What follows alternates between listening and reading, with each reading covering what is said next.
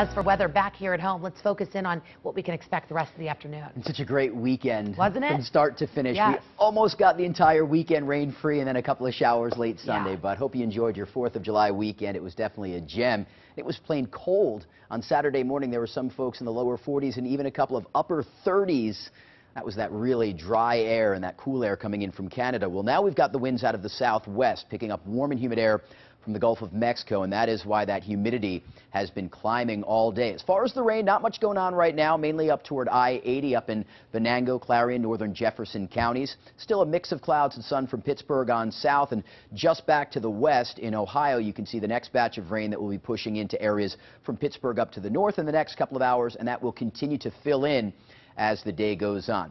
A couple of numbers that jump out at you. First of all, 81. It is already much hotter than it's been, and it's only noontime, so we're expecting a high temperature at about 85, but that dew point is surging. We had dew points this weekend in the 40s and 30s, just off the charts dry air at 64. You're really feeling that humidity. It continues to go up with these south-southwesterly winds sustained at 20 and gusting up to 31. So in addition to the wind direction, it is getting very windy and gusty out there. All right, here's our severe weather outlook for today, and this is a little bit different than what we showed you this morning. The Storm Prediction Center has added basically the entire area into this elevated risk for strong to severe storms, about the only exception within our viewing area down in Preston and Garrett counties.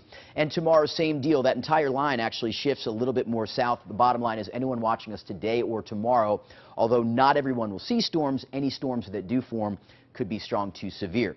Here we go at noon, and you can see those showers up toward I-80 while most of the area is dry. We bounce ahead to 6 p.m. and really anytime after about 3 o'clock, we begin to see these scattered strong to severe storms. And even by 9 p.m., we're still seeing rain across the entire area. I think overnight, with the exception of a couple of showers, we're probably drying out into tomorrow morning. This is 9 a.m. And then tomorrow afternoon, the storms will once again fire up, and it's looking like tomorrow actually a better chance at more folks seeing some strong to severe storms, and one final round coming in on Wednesday.